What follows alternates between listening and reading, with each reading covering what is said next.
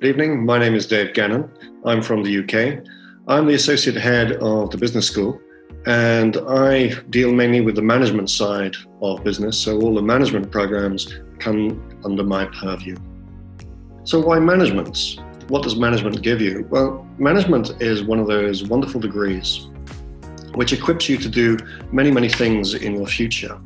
Now, for many people at this point in their lives, they're still not sure what it is they want to focus on. They're not sure where their passions lie or their interests lie.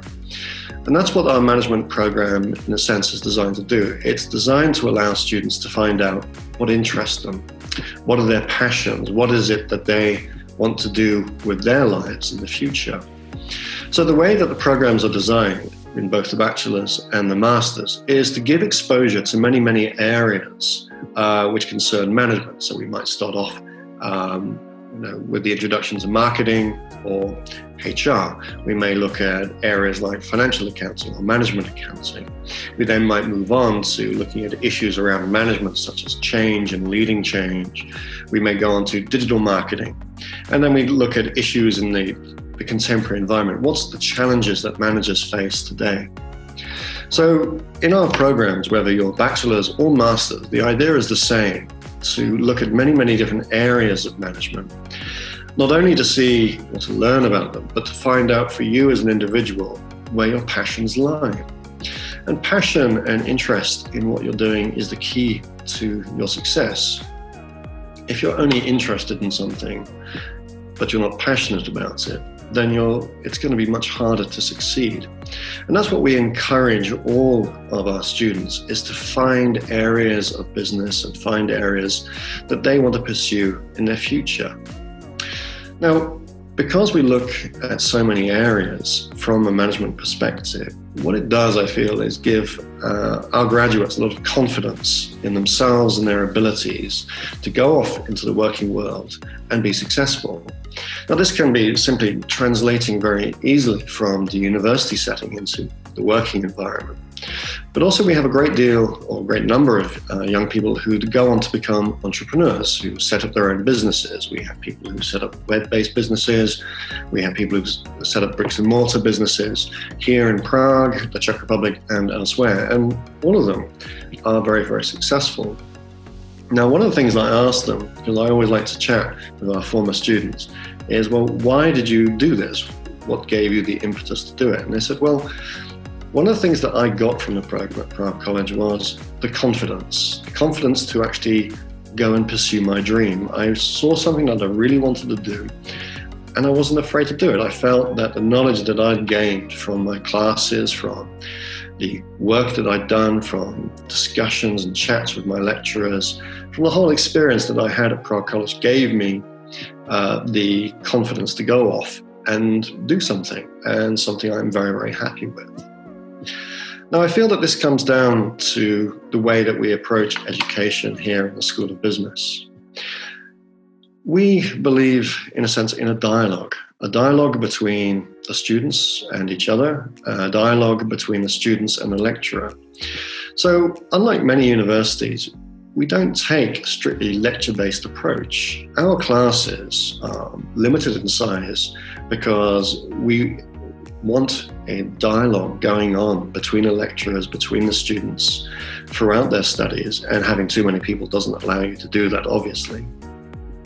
But at the same time, the lessons are based around interactions, doing activities, looking at contemporary business situations, finding solutions to problems. Now, of course, like any university, you're going to have to do assessments and you're going to have to do projects and so on. But unlike other universities, we don't do a great deal of examinations. Our projects are based very much on the practical side.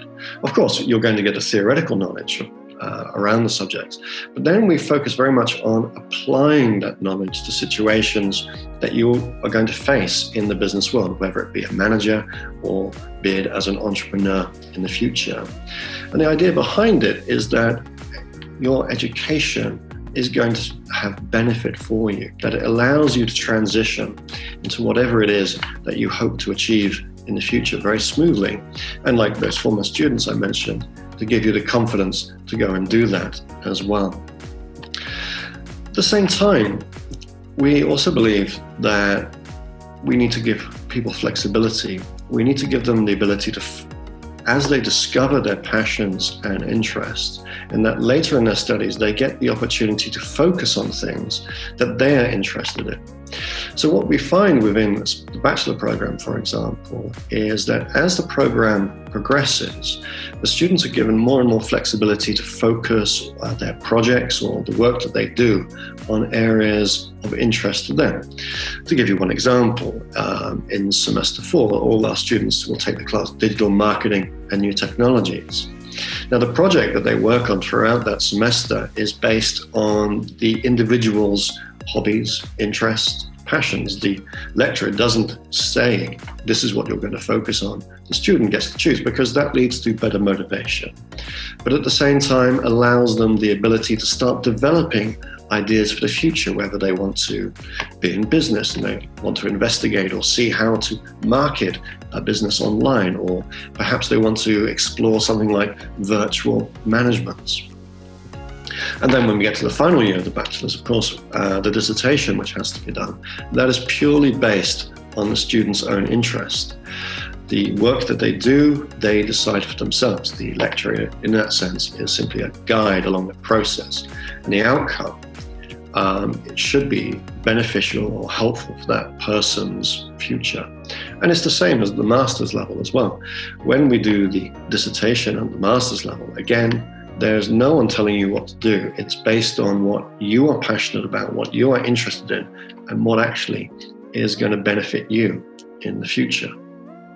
In your first semester, I always suggest my students, keep your assignments. Don't delete them, don't throw them away, but keep them safe.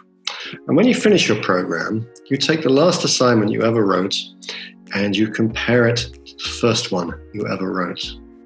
And you will see such a major difference. So if you don't believe that you've changed, developed, just look at those 2 assignments and you'll see how far you've come within the 3 years of studying with us. There will be no comparison between the 2. And in fact, when I do this exercise with many students, they're often quite ashamed of that first assignment that they submitted for me back many years ago. But yeah, that's it. It's a journey of development. And here you really have that opportunity to really change yourself, to develop and be someone who the potential that you have and actually fulfill it.